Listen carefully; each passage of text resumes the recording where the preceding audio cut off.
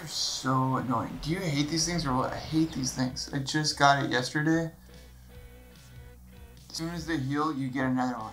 What's up guys, my name is Zach Dowdy, and today we're going to be doing another skate DIY tutorial. I'm super hyped to get into it because we're going to be using Bondo. And I love Bondo because it's a good solution for anything that you need to get done really quick, like fixing ledges or fixing stairs before the stair set, fixing cracks, ditches, fixing the bottom of DIYs, banks. Pretty much Bondo is a great solution for all sorts of stuff. So today we're going to be Bondoing a bank that I previously made a video on. Without further ado, we're going to hit up Home Depot to get some of the Bondo essentials. But you can pick up Bondo at AutoZone, Walmart, online.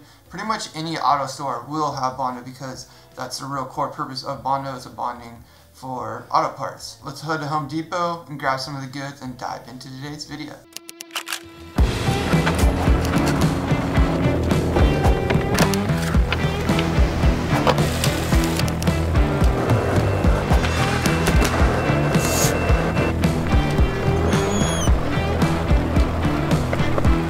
Alright, so the things we're going to need at Home Depot first is Bondo. Obviously, you will find Bondo in the paint section. Always comes with the hardener. I always try to grab a couple of the free paint stir sticks because those are really helpful when using Bondo. Tape is also a must. You definitely need some tape. And also a tray to mix in is really good to have, and Poly Bondo Buddy Filler Spreader little tool. It's kind of plastic scooper spreading tool to spread the Bondo with. These are a couple things that I already have. I'm not going to grab them today at Home Depot, but you'll definitely need to grab something like that. If you don't have the money to grab that stuff, you can find some things around to hopefully make it work, like a cardboard box you can use, or anything that you can basically scrape the Bondo with.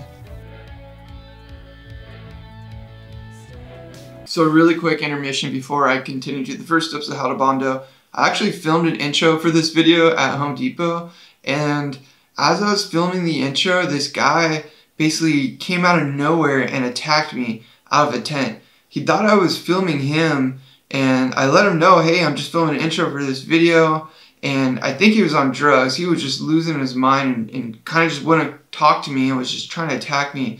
So I took off. The point of that is to basically, wherever you are, look out for your surroundings, whether you're filming a video like I did today, or we're doing today, or whether you're building a spot like we're going to show you how to do. Don't know where I'm going with that, but just that it was kind of a crazy experience to be attacked out of nowhere like that. And a lot of times you have to sort of build spots and find areas where you can get supplies that aren't always the most kosher, but those are the areas that are going to be acceptable to you building spots. These same techniques that I do today will apply for any spot that you're Bondoing, so whether it's stairs, ledges, ditch, whatever the spot may be. But before we do step one with cleaning up the area, let me get rid of the rest of my pocket that guy decided to rip off. New shirt. So step one is the spot prep, like I said.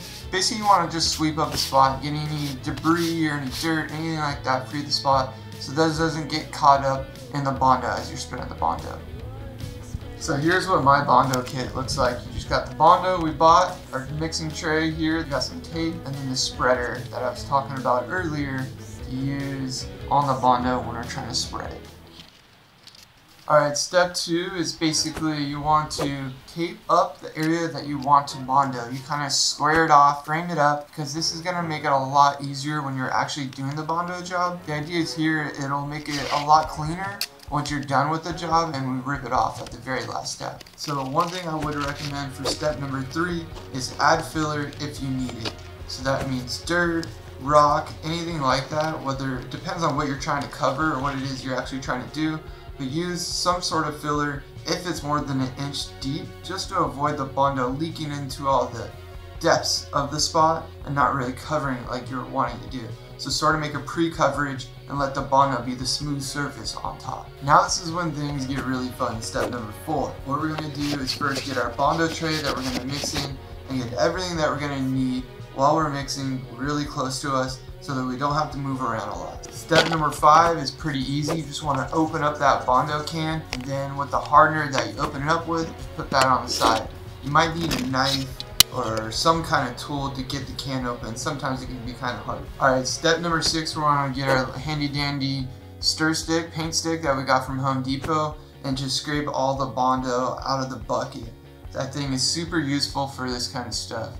Bondo acts much like a putty when there's no hardener in it, so you'll really need to scrape it all out. And don't worry about this part, you're not in a super big rush yet because the hardener's not in there.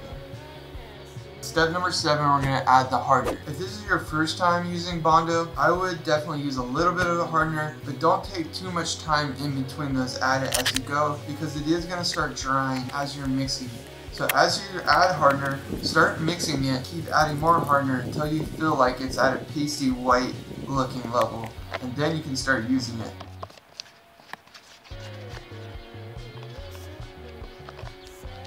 Now in step number 8, we're going to need to work really fast because now the hardener's in there and it's immediately drying. So what we're going to use is our little plastic scooper that I was talking about earlier, and we're just basically going to scoop up the Bondo from our tray and bring it right onto the spot and just start spreading it up. I'm going to have to go back and forth here on this dish spot because it's pretty rough. There's not really a clean swipe that I can do, but if you're at a spot where it's just a crack or a ledge where it's really clean, everything around it, you can probably get away with like 1 or 2 swipes, and it'll actually be a lot cleaner Bondo job than I'm having to do today. I'm going to have to go back and forth a little bit to make sure I cover everything that I want to get covered. Step number 9 is first wait 9-10 minutes, let it dry, let it do its thing, cure. Bondo does work really fast, so if you're in the middle of the day, within 10 to 12, 15 minutes, you can start peeling up the tape and you'll feel it right away that the hardener has stuck the Bondos onto the concrete that you put it onto,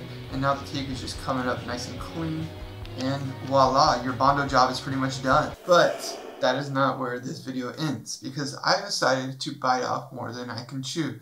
Now I didn't show it to you earlier, but I'm going to show it to you now because I think it's a good opportunity to show you when you should Bondo and when you should mortar. I did make a previous video about when you should use mortar and how to use mortar. I'll link it up here above somewhere.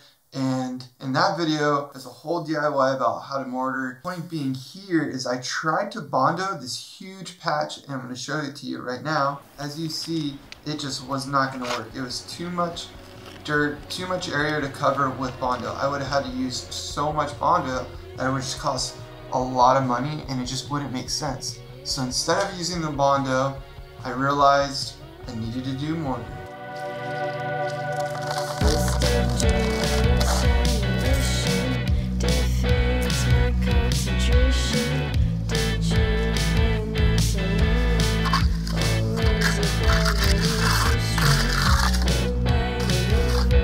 That's the fun part about DIY. This whole video is fun. DIY is kind of an interesting thing. You're doing it yourself, but at the same time, I think it's also fun to do with your friends and other people. I don't want to just do this myself. I'm making these videos so you can do it too. So I'm not an expert at Bondo or cement or any of this stuff at all. I'm just having a blast making videos and sharing them.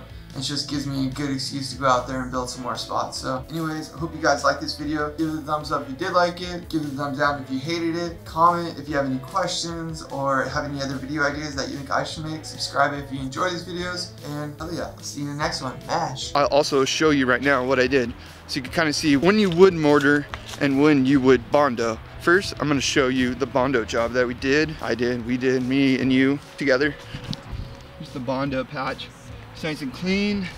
That's why I use the tape. You pretty much mark it off so that like that is literally a patch. That is not going anywhere. When you Bondo, it's great for in between cracks, ledges, before stairs, and even ditches like this sometimes at the very bottom. But when you actually need to fill a good amount of surface, mortar is a much better option. So came back with the mortar today after work and hit it with the mortar. Now hopefully I get a couple grinds. I'm gonna leave this mortar to grind, but I'm gonna skate the one with the Bondo at least once or twice before the sun goes down, and I gotta go make some dinner.